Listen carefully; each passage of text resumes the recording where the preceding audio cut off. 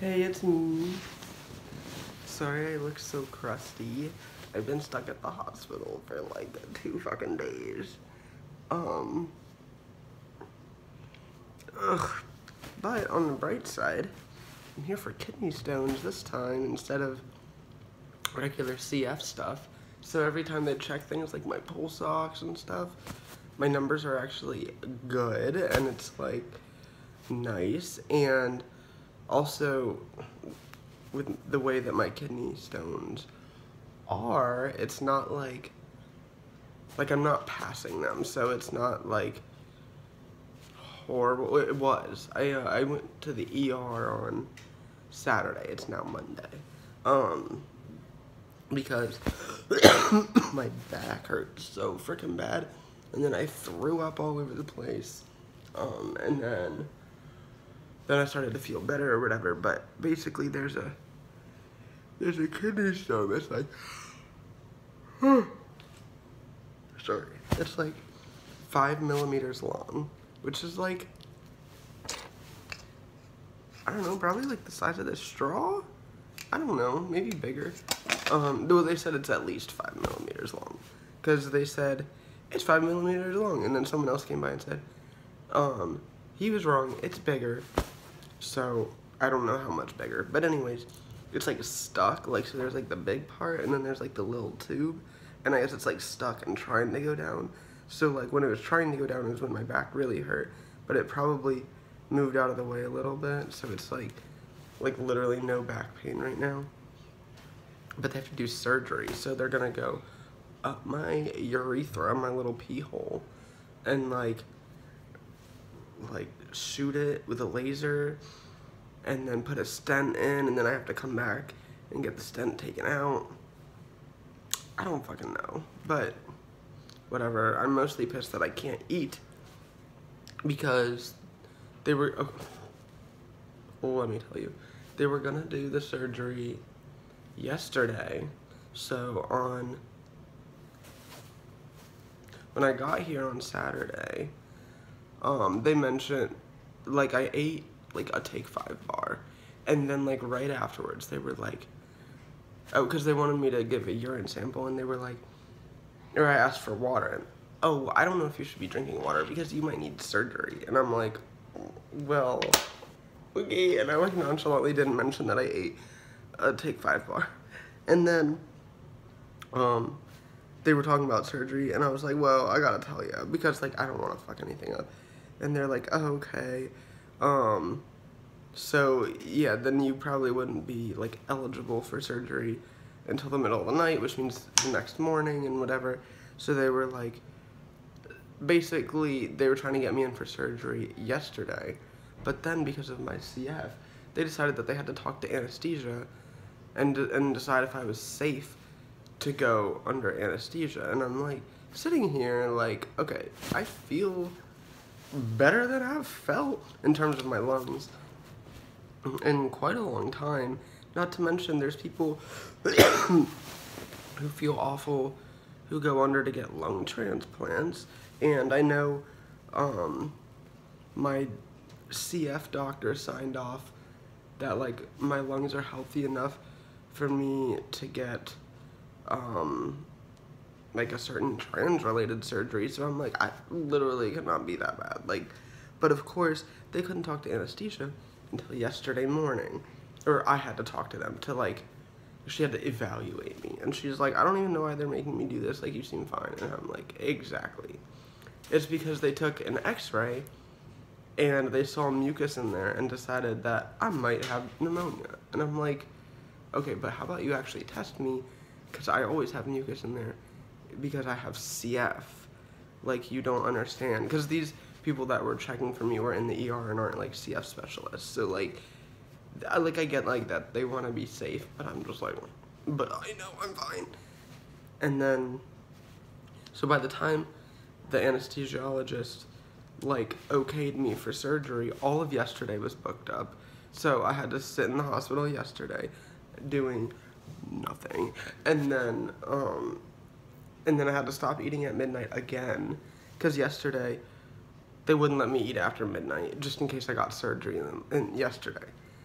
So I couldn't eat until like, I think I missed breakfast, but then I got lunch because I had some friends come over and that was nice.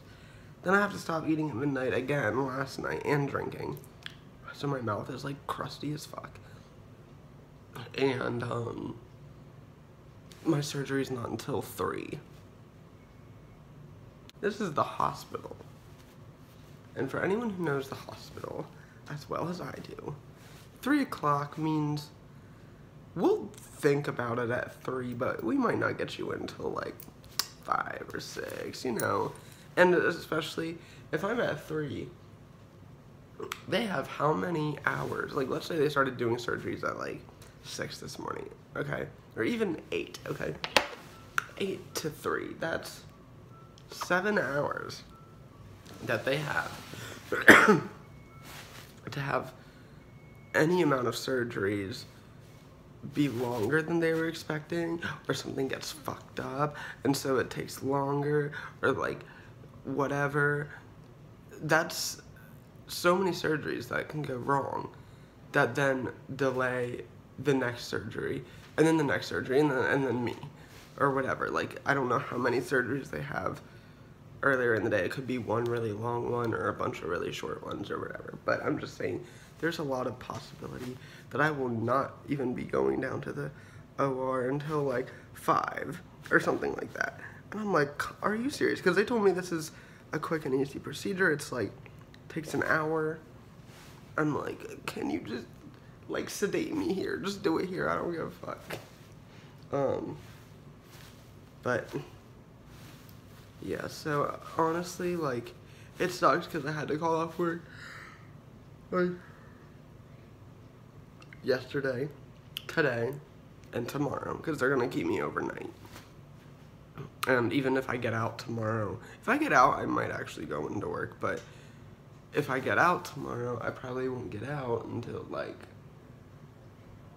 at the earliest it would be at noon, and my shift at work starts at 1, so it's like, you know. But I mean, my boss doesn't mad or anything, but still, like, I like to work because then I have off on Wednesday and Thursday, which, like, for most people sounds like, wow, you just got like yourself a whole long ass weekend. But like, I don't want that. Like, I'd like to be at work. I'd like to make money and not die. All that fun stuff. So I'm a little bit annoyed with that, but I'm happy that I'm feeling okay. I'm happy that they're gonna get this stone out.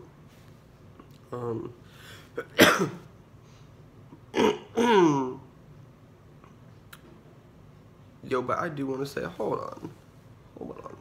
I want to say how, like, irritating it is that, one, people can't read my name. Every time I go to the doctors, there's somebody that fucks it up. It is not that hard a name. Bryn. Literally, like, the name Lynn, Lynn, nobody has a problem with that. Nobody questions it. Everyone reads my name, and they either think it says Brian, and I'm like, are you fucking kidding me? Or they read it, and they're like, Brian, Brienne. I'm just like, oh my god. Like, I don't know. It just makes me so mad. And so I'm like, it is not that fucking hard. Like, especially when they call it, like at least when they're confused about how to pronounce it, they're like looking at the name and just don't know how to pronounce it. But when they just whip out their little chart and say Brian, I just completely ignore them. I'm like, I'm sorry that you're too fucking stupid to read the name, that you're too stupid to do your job. Like, it's literally your job. You come in contact with a zillion people. You should know that, like, there are names that aren't, like, completely common. But Bryn isn't even that weird of a name. Because then once I tell them my name is Bryn, half the time they're like, oh, that's my granddaughter's name. Oh, that's this person's name that I know. And I'm like, then why was it so fucking hard for you to recognize it as a name. It just pisses me off. So yeah, I had a nurse do that here that I had to correct. And one of the people in the ER, I just ignored her. And my sister was there. She's like, Brent. And I was like, shut up. So, yeah, I hate being called names that aren't my name, but whatever.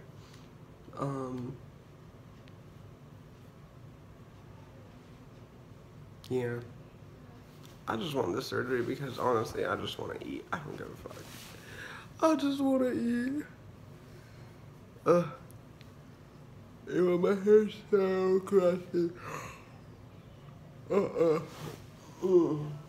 Whatever. Okay. I guess that's it.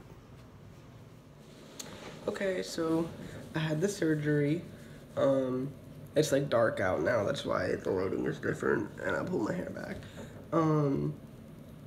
So they went in there and blasted up that kidney stone. So now there is a little bit more pain because the pain had basically gone away because it had moved, but now it's all trying to filter out, so it hurts. But everything went fine. I woke up and started crying because I was sad because I was all alone. But yeah, everything went well. I'm eating now. Let me tell you about this. So I have cystic fibrosis and diabetes. So typically if someone has diabetes, they're supposed to like limit how much sugar or carbs that they eat because like the more you eat of that stuff, then that's like bad for you because your body doesn't know what the fuck to do with it. But because I have cystic fibrosis, they tell me not to limit that because I need to eat so much to gain weight. Well, because I'm in here for kidney stones, the doctors that are in charge, I think they're just called like medicine doctors, where normally when I'm in the hospital, I have the pulmonologist following me who like specializes in lungs and understands CF a lot better. So they put it through that I have a carb limit because they don't know that, I guess they like either don't know or weren't thinking that things are different because of my CF. So they put me in as like, that I'm supposed to have a carb limit. So then I basically couldn't get all the food that I want and that I'm supposed to be eating because I'm supposed to have a certain number of calories a day. And I also haven't eaten all day, so I gotta like scrunch them all into right now. And it's like, they sent me a dinner on a tray, which was like, so then they told me that I was allowed to ask for them to bring me specific things, and so I did, and then he was like, well, you can't have all of that because that exceeds your limit, and I was like, what limit? And so now they have to like page the doctors because of course they fucking went home for the day, and they have to be like, can you fix Bryn's order because you done fucked it up because you forgot to take... Sorry, it said that my thing was at 20% or less. But anyways, like, oh, you fucked it up and you forgot to take into consideration that Bryn has cystic fibrosis and needs to eat a shit ton of food. So like, so I guess they're like fixing that now. But they did get one of the nurses to go down and get me food from the cafeteria. And then I guess, like, I'm allowed to eat that, or, like, once it goes through, I'm allowed to eat it or whatever. Like, once the order goes through that I don't have a limit or whatever. But I'm just like, really? Like, I get that, like, it's not your specialty, but it's just, like, frustrating because I have to educate doctors about being trans. And because, like, literally all my doctors half the time are reading my hormone replacement therapy, and they're like, what's that? And I'm just like, oh my god. And then I have to explain it to them. And then like when I first was getting low on my weight and trying to gain weight. Oh, hold on 1 second. Oh shit, it's not gonna fit. Okay, then I'll just finish this quick before it dies. But when they were telling me to gain weight, they were like, oh, you can use one of those apps that says, like how much you need to eat to gain weight, blah, blah, blah. And I'm like, well, should I register on there as male or female? And they're like, I don't know. And I'm like, well, you should know, because you're a fucking doctor. Like, you should know, like, and I figured out, like, what I was supposed to do, but, like, it just bothers me that I have to educate them on, like, the medical purpose of trans things. Like, it doesn't bother me that they don't know, you know, like, the other stuff about trans things, because that's not their job. But when you're a doctor, you're supposed to, like, why am I educating somebody who went to school for, like, what is it, 8 to 12 years? I'm telling you about medicine, like, you should know. And then same now with this, like, oh, I have to inform them that I have to eat a lot of calories, especially something like CF. Like, at least, like, with the trans thing, it's just now kind of getting momentum and being recognized and being taught.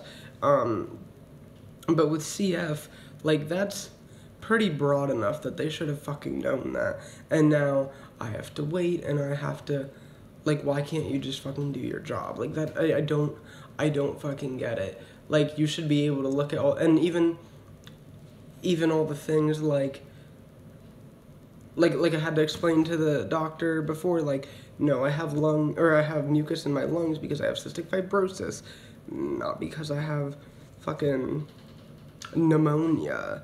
Like, and, like, I mean, that's a little different, because at least they're being concerned with things and, like, overthinking things rather than underthinking them. But you'd think these medical doctors would have seen, these doctors would have taken a look and seen that I have diabetes and cystic fibrosis, which isn't all that uncommon. Like, I think half of the people with CF end up developing diabetes. So, like, it's not, like, super rare, but you'd think they would see that and at least question, like, oh, well, we know, like, that that they'd be like, maybe we should ask about that. Maybe we should just look at the last time Brent was here and see if there was any, like, dietary restrictions, or, like, at least, like, think about it instead of just being like, Brent has diabetes, let's just fucking forget about the CF thing. So it's the day after surgery. I already explained most of it, but I'm feeling good. I get to go home today, or I should, because that's what they've been telling me. But you know, well, I know hospitals. Like, balance this somewhere, I don't know. Okay, or not. I'm eating pancakes for breakfast, but they still didn't edit my diet, even though the nurse paged them 3 times. So that's great. It's important to have doctors that don't respond ever when you try to tell them things, because that's what doctors are here for. Okay. But yeah, I have pancakes. I have strawberries. I just can't wait to go home and eat. I mean, I'm eating here, but it's different when you're at home. The pain is like, so they have a stent inside me, and I can feel that. And there's, like, little baby kidney stones. Like, I guess I was kind of confused on why they did both, and I'm still not really sure, but I thought they just shot the stone and then put a stent in so that all the stones could come out, because now it's a bunch of baby stones. But I guess they shot the stone and then pulled out the big pieces, or most of it, or he said we got the stone. But I know I've passed a few stones since then, so he said there might be little fragments and stuff. Just sitting here, I don't have, like, intense pain. Like, it's there, and I'd rather it not be, but it doesn't, like, take up my focus. But when I go to pee, oh my god, it feels like the world is on fire. I don't know, it's just, whew, it's horrible. But then as soon as I'm done peeing, it's fine. So, I'm sure I'll be fine, you know, whatever.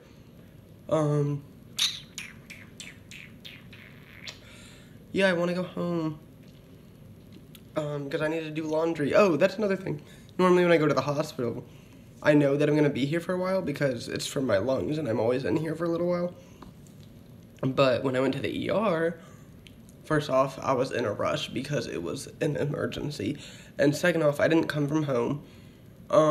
I was actually, I was out somewhere and it just kept getting worse, and so I left and came here. And then also, because it was the ER, like what I thought they were gonna do was just give me pain meds and then schedule me as an outpatient for surgery. That was like my guess, because they had done that before when I got kidney stones, although the last time I got them, they caught them because there was blood in my urine, not because of pain. So, and I guess the stone itself was like it was somewhere else, in the kidney, I think, instead of in the bladder or something like that. And so, like, because this was moved further along, they couldn't do that, but, like, I wouldn't know that. But anyways, I wasn't anticipating actually being admitted and being here for a few days. So, I've had this shirt and that nice little, like, maroon colored shirt. Sorry, someone came in. So I could do my, lung treatments or whatever. But yeah, I've been dressed like a bum in the same fucking outfit for the last 4 days, and I'm gonna go home, and I'm gonna shampoo my hair tomorrow, which means I gotta put oil in it tonight, and yeah, I haven't seen the doctors yet, but once they come in, I'll be like, I'm going home, right? And then I should be put in to go home. So, I'm excited. Okay, bye.